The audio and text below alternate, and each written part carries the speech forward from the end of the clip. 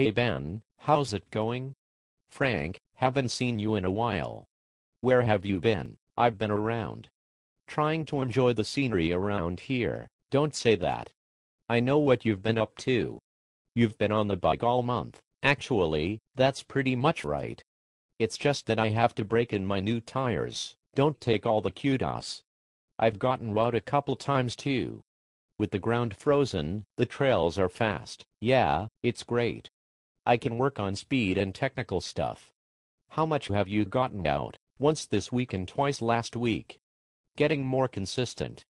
Don't be a wuss. I know you're slacking, because your hands get cold, maybe.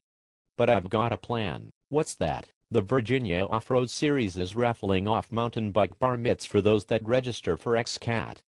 If I win, my hands will be warm all winter. Wow! How does it work? If you register for XCAT before January 23rd, you might win one of two bar mitts. Awesome. I've decided to race XCAT, but haven't registered yet. Wow. I think I'm ahead of you on something. Whatever. It's just because you don't spend as much time on the bike.